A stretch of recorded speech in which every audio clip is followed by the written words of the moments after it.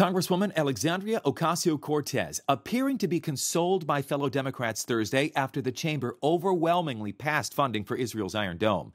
Earlier this week, AOC and the far left forced Democratic leadership in the House to scrap military aid to Israel in a bill to keep the government funded until December. At times, the debate over this standalone bill for Iron Dome got ugly. I will not support an effort to enable and support war crimes, human rights abuses, and violence. We cannot be talking only about Israelis' need for safety at a time when Palestinians are living under a violent apartheid system. Florida Democrat Ted Deutsch delivered a blistering response. I cannot allow one of my colleagues to stand on the floor of the House of Representatives and label the Jewish democratic state of Israel an apartheid state. That's anti-Semitism, and I reject that. Republicans blasted members across the aisle, accusing them of caving to the progressives and failing to stand by our Democratic ally.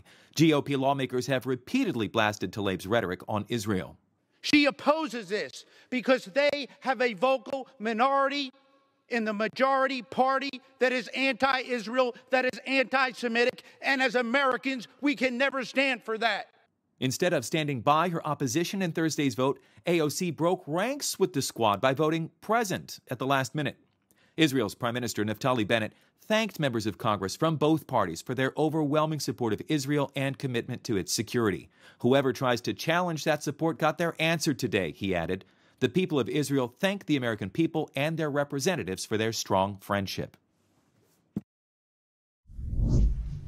And besides Rashida Tlaib, Congresswomen Ilhan Omar, Ayanna Pressley, Cori Bush, a small handful of other Democrats also voted no, along with one Republican, Thomas Massie from Kentucky.